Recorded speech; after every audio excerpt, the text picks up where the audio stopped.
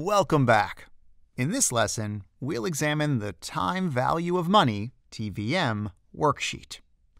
It consists of 5 variables that we use to solve problems with equal and regular cash flows, such as loans, mortgages, and leases. Besides, we'll examine each of these situations in depth throughout the lesson. N stands for the number of compounding periods. IY is the interest rate per compounding period. PV is the present value. PMT denotes annuity payment. And FV stands for future value. The logic of using these variables is straightforward. You have to input 4 parameters, and the calculator solves for the 5th when you press compute. This is the most important rule, so please try to remember it. Right. Are you ready? Well, that's good. But before we can start working on financial problems, we must choose what cash flow mode that we'll be using in this lesson. There are 2 options: BGN, which stands for beginning of period payments, and END mode, in which payments occur at the end of each payment period. This mode is appropriate for ordinary annuities, such as loans and mortgages. By default, the calculator uses the END mode, so we don't have to change it if we are going to examine the cash flows which occur at the end of a given period. When payments occur at the beginning of each payment period, which is standard for annuities due, such as most leases, we must switch the calculator to BGN mode. Fortunately, the Texas Instruments BA2 Plus makes toggling between the 2 modes an easy task. We press second, BGN, second, set, second, quit. If you have executed this sequence correctly, you will see a small sign that shows up in the upper right-hand corner of the display.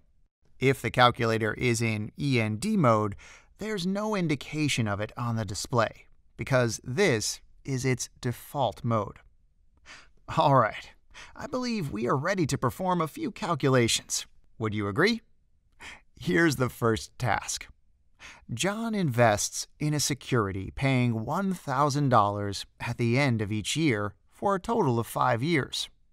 The investment earns a 5% annual rate of return. Besides, John would like to calculate the present value of this security. Okay, let's see. The payments occur at the end of each year, so we need to use the END mode. When you solve TVM problems, it's always a good practice to start from N, the number of periods, and then continue with the rest of the variables to the right. This method guarantees that you will not forget any of the terms needed as an input. All right, how do we enter values in the TMV worksheet?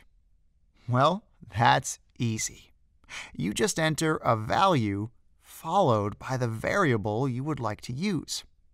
So for the problem at hand, we have an investment period of 5 years.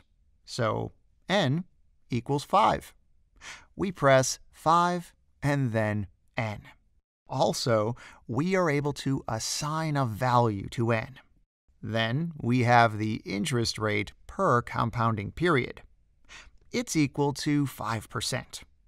Using the same rationale, we enter 5, then I/Y. The next variable is the present value, PV. It's what we need to find, so we skip it for now. The payment, PMT, equals $1,000. The future value, FV, is something that we don't know. That's why I'll opt for $0 in this case.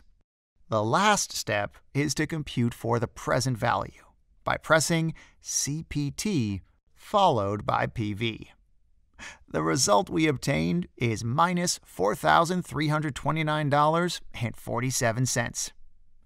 Please pay attention to the negative sign. It doesn't mean we have done something wrong. It's just how the calculator works. The number is negative because it's a cash outflow.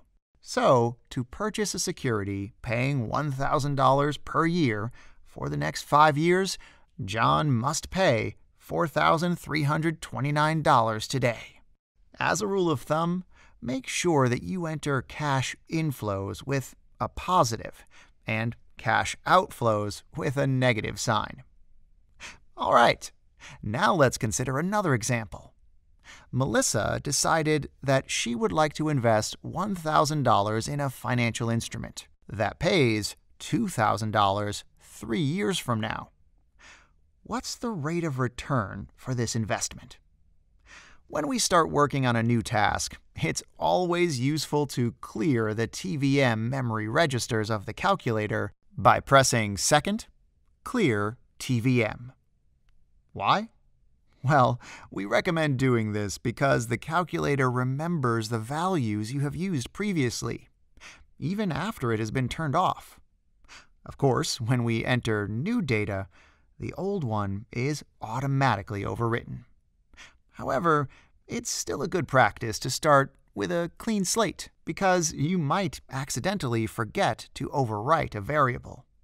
Okay, as we did earlier, we'll start with the number of periods, which equals 3. The present value, PV, is minus $1,000 because it's a cash outflow for Melissa. As you remember, we can easily change the sign of any number by pressing the plus-minus key.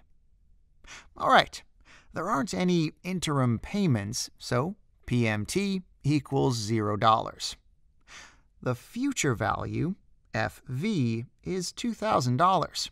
We compute for the interest rate per year, I/Y, to obtain 25.99%. Voila! Before we move on, let's focus on a trap we should avoid when calculating the interest rate per period. We should never input the annuity payment, future and present values with the same sign. Let's see the result if we accidentally do that.